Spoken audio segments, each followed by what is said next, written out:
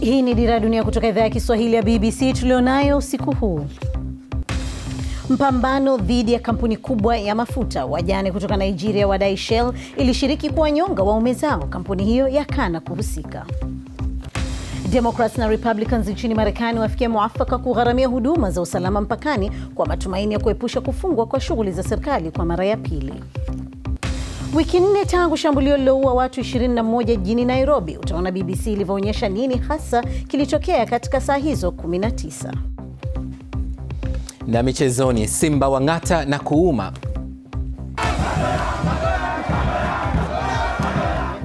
Jiji la Dar es Salaam latetemeka kwa shangwe huku Simba wakiwakomoa wageni wao Al Ahli katika mechi ya makundi klabu bingwa Afrika.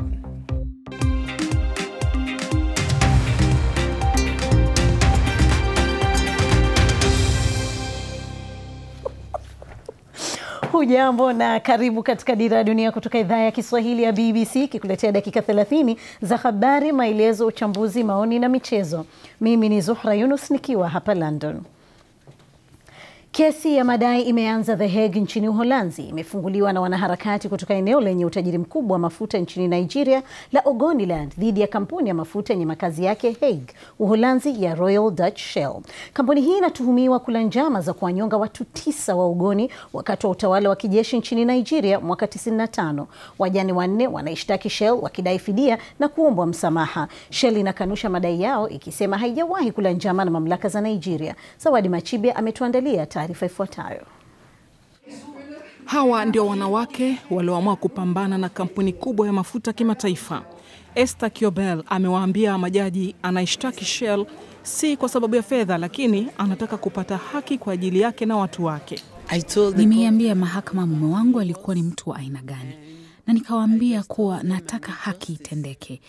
Nataka jina lake lisafishwe, afutiwe mashtaka kwa sababu hawakufanya makosa yoyote, na nimeifahamisha mahakama kuwa haikuwa kesi rasmi, ilikuwa ni mahakama ya mfukoni. Tutadai haki yetu kwa amani, bila ghasia, na tutashinda. Dr. Barinem Kiobel na mwandishi wa vitabu Ken Saro-Wiwa ni miongoni mwa maelfu ya Nigeria waliopinga uharibifu wa mazingira uliosababishwa na uzalishaji wa mafuta katika eneo la Ogoniland nchini Nigeria. Wao na wanaharakati wengine 7 walinyongwa na serikali ya kijeshi wakati huo, baada ya kile shirika la kutetea haki za binadamu la Amnesty International kuelezea kuwa ilikuwa ni kesi ya kinafiki na ya uongo. Kundi hili likaja kujulikana kama Ogoni 9 na vifo vyao vikaibua hasira na kilio kikubwa kutoka kwa jumuiya ya kimataifa. Na kesi hii bado inabakia kwa moja ya kesi zenye hisia kali na tete zaidi nchini Nigeria. Hata hivyo, Shell, shirika la mafuta la Kiholanzi, lilikanusha kufanya makosa yoyote, likisema halijawahi kula njama na mamlaka za Nigeria au kuchochea vitendo vyovyote vya ghasia. Kilichotokea mwaka 1995 ilikuwa ni janga. Inasikitisha sana, na sisi kutoka Shell tunahisi uchungu wa wajane hawa si rahisi. Na mimi pia natoka Niger Delta na ninaishi na ukweli huo kila siku, na naweza kukuambia kuwa imeathiri vibaya watu wengi sana. Ukweli ni kwamba Shell haihusiki na kilichotokea. Madai ya wajane hawa ni kuwa kampuni ya Shell ilikula njama katika vifo vya waume zao na watu wengine 7 wakati ilipounga mkono serikali ya kijeshi wakati huo katika ukandamizaji wao dhidi ya wanaharakati. Ogoniland lililoko jimbo la Niger Delta kwa muda mrefu imekumbwa na uchafuzi wa mazingira, likilaumu uzalishaji wa mafuta eneo hilo. Huenda ikachukua miezi kadhaa kabla ya majaji wa The Hague hawajarudi kutoa hukumu yao. Zawadi Machibia, BBC.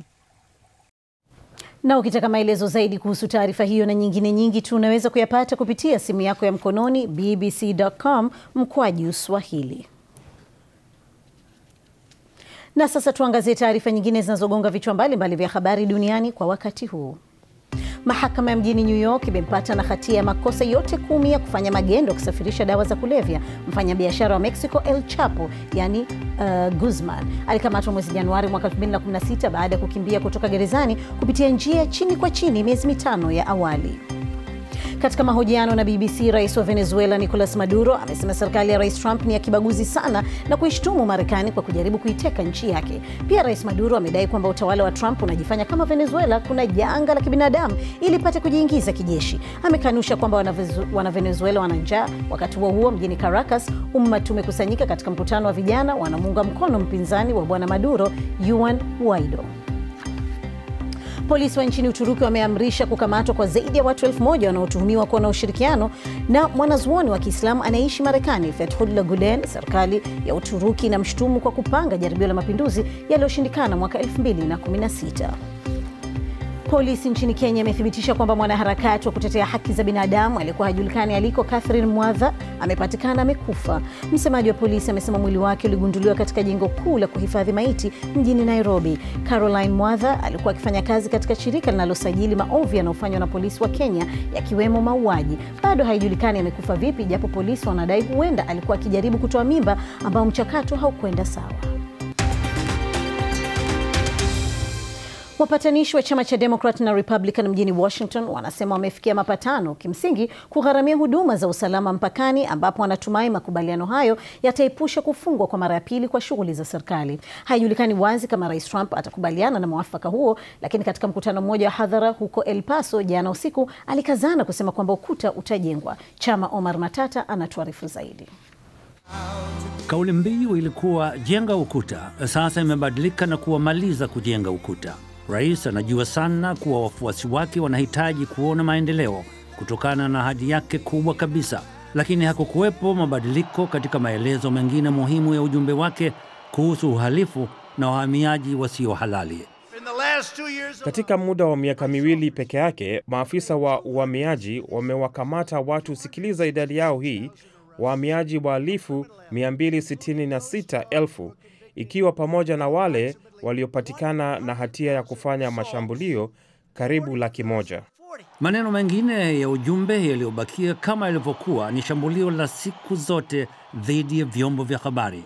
Hapo ndipo penye njama, pamoja na wajumbe wa chama cha Democrat na pamoja na Urusi na wengineo. Na bado kuna njama pia baina ya wajumbe wa Democrats na habari za kugushi hapa. Wakati wa hotuba yake, mpigaji picha wa BBC alishambuliwa na mtu mmoja aliyefika kwenye eneo la vyombo vya habari akitukana matusi. Muda baadaye, rais alielekea kukiri kile kilichotokea. Kwenye mkutano mmoja wa hadhara umbali wa kilomita 1, mtu mmoja awezaye kugombea urais na apendwaye sana na wajumbe wa Democrat alimshambulia sana rais juu ya suala la ujenzi wa ukuta. Hapa ni katika mji mmojawapo salama kabisa nchini Marekani. Salama sio kwa sababu ya kuta, bali hata bila kuta. Mjini Washington, wapatanishi walisema walifikia makubaliano ya kujaribia ili kuepuka ufungaji mwingine wa serikali wa huduma siku ya Ijumaa ijayo. Lakini taarifa zinasema kiasi cha fedha hakikaribii kile kiasi cha fedha alichokitaka rais kujengea ukuta. Hotuba hii ilielezewa kuwa ni hotuba inayohusu ujenzi wa ukuta, lakini ilikuwa sana kuhusu mwanzo wa kampeni ijayo ya uchaguzi wa rais. Na kama basi mkutano wa hadhara wa hapo jana ni kiashirio chochote kile, basi mkutano huo utakuwa wa kuwagawanya watu na wa ugomvi kama ulivyokuwa mkutano wa mwisho. Chama Omar Matata, BBC. Hii ni Dira Dunia.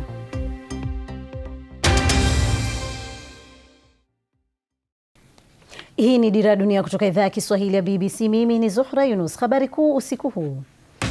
Wajane 4 wa asili ya Ogoni ambao waume zao waliuawa nchini Nigeria mwaka 95 wameishtaki kampuni ya mafuta ya Shell kwa tuhuma za kuwanyonga watu 9 wa Ogoni wakati wa utawala wa kijeshi nchini Nigeria. Shell inakanusha madai hayo. Wapatanishi wa chama cha Democrat na Republican mjini Washington wanasema wamefikia mapatano ya kimsingi kugharamia huduma za usalama mpakani. Hata hivyo, inategemea kama bunge litaidhinisha. Tarehe 15 Januari, wiki 4 zilizopita, watu 21 waliuawa katika shambulio lililofanyika kwenye hoteli moja kifahari mjini Nairobi nchini Kenya. Mashambulio yaliendelea kwa muda wa saa 19. Lakini nini hasa kilitokea? Kwa kutumia mfumo wa 3D tunakupa taswira ya jinsi mambo yalivyokuwa wakati wa shambulio hilo. Hii hapa taarifa maalum ya Waziri Khamsi. Ni shambulio la kigaidi. Ni mlipuko huo. Tunasikia milio ya risasi sasa. Watu wawili wana silaha. Mmoja amevalia kofia, anafyatua risasi upande wa mgahawa. Walianza upande wa nje na kuingia ndani wakifyatua risasi. Mlipuko wa pili, watu wakaanza kukimbia.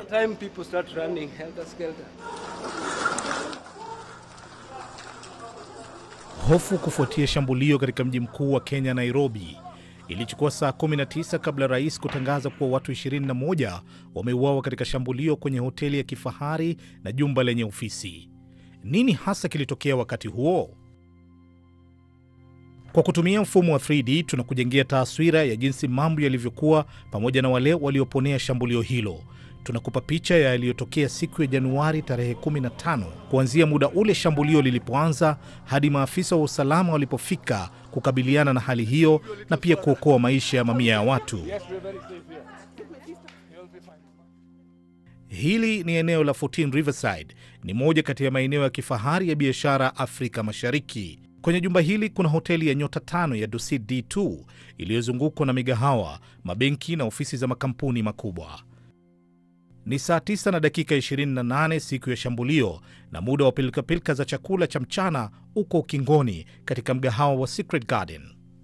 Mwanamume mmoja anasogea karibu na mgahawa huo akizungumza kwa sauti kwenye simu. "Uko wapi?" aliteta kwa lugha ya Kiswahili. Muda mfupi baadaye anajilipua. Mlipuko huu ndio wa kwanza katika mfululizo wa mashambulio. Wakati huo huo, watu 4 wenye silaha wanaingia kupitia lango kuu. Polisi wanasema magaidi walitoka nje ya gari baada ya maafisa wawili kuwafyatulia risasi. Wakielekea mbele, washambuliaji wanarusha maguruneti na kuteketeza moto magari matatu yaliyokuwa yameegeshwa. Mlipuko wa pili katika eneo tofauti ni kwa lengo la kuleta mtafaruku. Wakiwa wamevalia mavazi meusi, wamebeba bunduki za kisasa na risasi nyingi. Washambuliaji wamejiandaa, wanajigawa katika makundi mawili na kuanza kwenda kwenye jengo lenye ofisi. Taarifa za shambulio zinaanza kusambaa.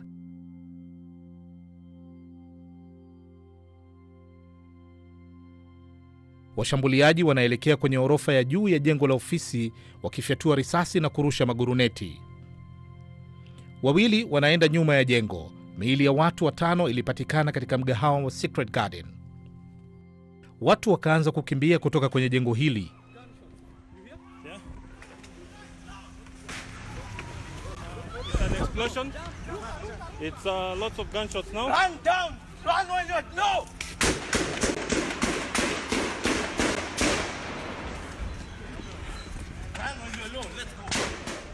Wale waliojikuta katika mazingira haya wakalazimika kuwasaidia wenzao kufika maeneo salama. Ndani ya muda wa dakika 10 tangu kuanza kwa shambulio, maafisa wa usalama walifika kwenye eneo hili. Wengine hapa ni maafisa wa kikosi maalum cha polisi cha kupambana na matukio nchini Kenya. Baadhi ya raia wanaomiliki silaha pia wakaingia katika operesheni kusaidia maafisa wa usalama. Wauguzi na maafisa wa matibabu wanaanza kuwapa huduma ya kwanza wale waliojeruhiwa na kuwapeleka wengine hospitalini. Magaidi wanafika pembezoni mwa jumba hili. Watu wengi wamekimbia kutoka jumba lenye ofisi, lakini kuna takriban watu 17 wamekwama ndani. Washambuliaji wanaenda orofa moja hadi nyingine wakijitambulisha kama wapiganaji wa kundi la kigaidi la Al-Shabaab na kuwaua watu 6. Alafu wanakwenda kwenye hoteli ya nyota 5 ya Dusit. Wateja wengi wamejificha kwenye vyumba vyao. Tulikuwa tukisikia mlio wa risasi na mlipuko. Kwa hiyo nilisukuma godoro mbele, nilijificha sehemu yenye mwanya na nikaweka mto juu yangu. Alafu Ali alikuwa amejificha ndani ya kabati. Wengi wetu tulikuwa tumejificha nyuma ya pazia. Tulisubiri kwa saa 1:30. Hatukuwa na la kufanya isipokuwa kumwomba Mungu tu. Kundi la kigaidi la Al-Shabaab lilikiri kuhusika na shambulio hili. Ni kundi hilo hilo lililohusika na shambulio la jumba la Westgate mjini Nairobi mwaka 2013 ambapo watu 67 waliuawa. Shambulio hilo liliendelea kwa muda wa siku 4 na maafisa wa usalama walilaumiwa kwa kutokuwa na ushirikiano katika kukabiliana na tukio zima.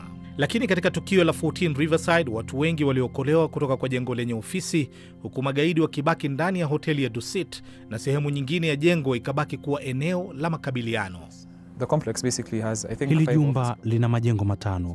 Kwa hiyo niko kwenye roshani ya ghorofa ya 7. Mkabala na mimi takribani mita 60 hivi naona watu. Sikujua ni nani hadi alipoanza kunifyatulia risasi. Until he shot at me.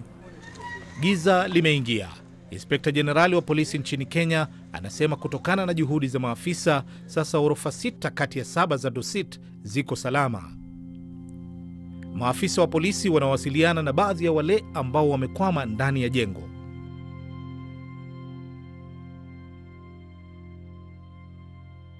Serikali inatangaza kuwa majengo yote yako salama sasa, lakini kauli ya wale waliokuwa ndani inatilia shaka taarifa hii. The lights went off.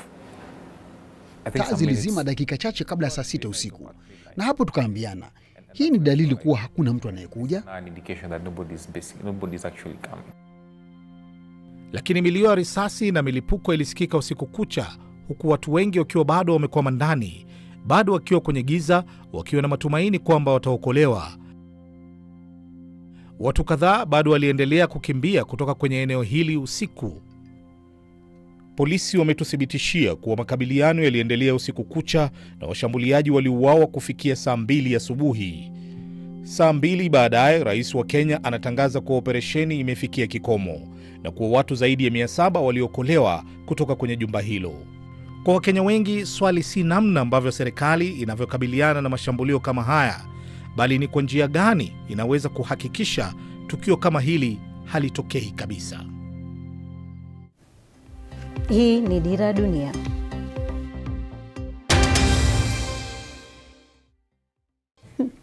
Karibu tena katika Dira Dunia, moja kwa moja Dayo Yusuf kwa taarifa za michezo.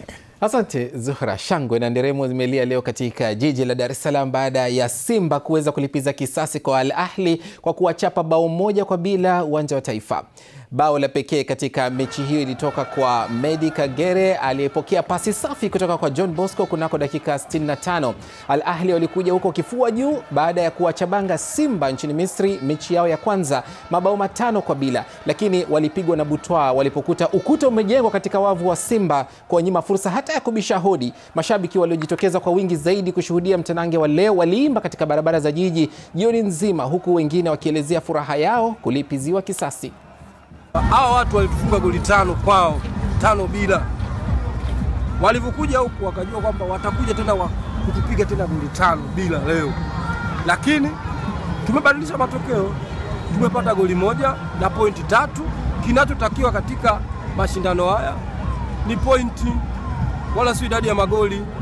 Kwa mimi na furaha moyoni, na hata watoto wangu wanajua nyumbani sasa nimeshawatumia message kwamba tuna furaha.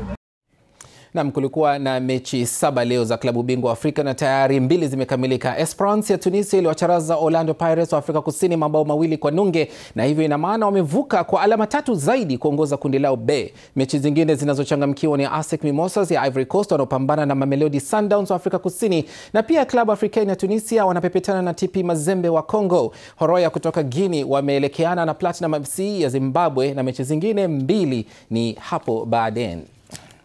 Na tuangalie ujumbe wako kupitia mtandao wetu. Ilikuwa tunafuatilia mechi hiyo ya Simba na Al Ahli. Elias Kaponko yeye anasema kwamba Simba leo imetutoa kimasomaso wa Tanzania. Ujumbe wake Abdul Karim Sadiq anasema hakuna kukata tamaa siku zote katika maisha na vivyo hivyo kwenye mpira. Shadrack Christopher yeye anasema kwamba Simba hawamwachi mtu salama. Na wewe pia unaweza kuwasiliana nasi kupitia Twitter. Na mabingwa wa Afrika Uganda wa netball wanajiandaa kwa kombe la dunia baadaye mwaka huu mjini Liverpool hapa Uingereza. Anayeongoza kikosi hicho cha She Cranes ni nahodha Peace Proscovia ambaye kwa sasa anachezea klabu ya Sunshine Coast nchini Australia katika ligi ya kwanza ya netball. Kabla ya hapo alikuwa akichezea England kwa miaka 4, lakini alilazimika kupigana na utamaduni duni ikiwemo ndoa ya mapema ili kufikia aliko. Mchezo wa netball ndio umenijenga mimi. Nadhani inafanya vyema zaidi katika pressure na mpambano mkali.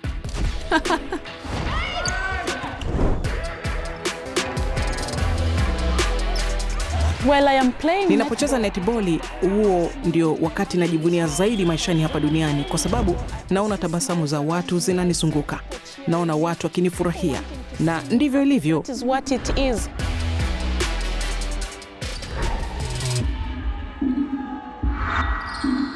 I was able to go to school. Niliweza kwenda shuleni, nikasoma mpaka nikapata shahada. Jambo lingine ambalo netiboli imenifanyia katika maisha yangu ni kunitoa kijijini, jambo ambalo lisingewezekana. Sikuolewa utotoni na nimeishi kushuhudia ndoto zangu za maisha zikitimia. Ni jambo kubwa ambalo netiboli imefanya katika maisha yangu.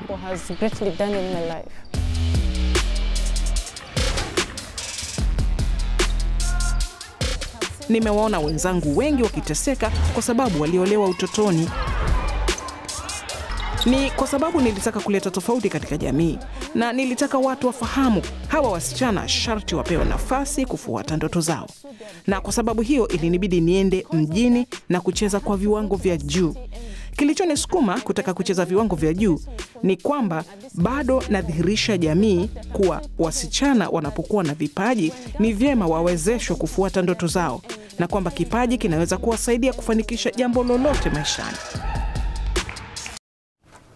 Ni haya katika michezo. Zuhura. Shukran Dayo, Yusuf. Na sasa tuelekee China ilipopiga marufuku uagizaji wa bidhaa zinazoweza kuchakatwa mwaka jana. Mataifa mengi ya magharibi yalipata changamoto kukabiliana na mabilioni ya tani za karatasi zilizotumika. Lakini nchi moja imenufaika na uamuzi huo, nayo ni India. Katika jimbo la Gujarat, sekta ya uchakataji imefufuka baada ya kufifia. Mariam Dodo Abdallah anatuarifu. Mizigo ya makaratasi taka kutoka nchi za magharibi iko hapa. Shehena hii ndio inawasili kutoka Ubelgiji. Matumizi ya karatasi nchini India ni takriban tani milioni 18. Zaidi ya 60% ya makaratasi hayo hutokana na kuchakata makaratasi ya zamani, lakini matumizi ni makubwa kuliko bidhaa zenyewe. Naweza kusema marufuku ya China inaisaidia India.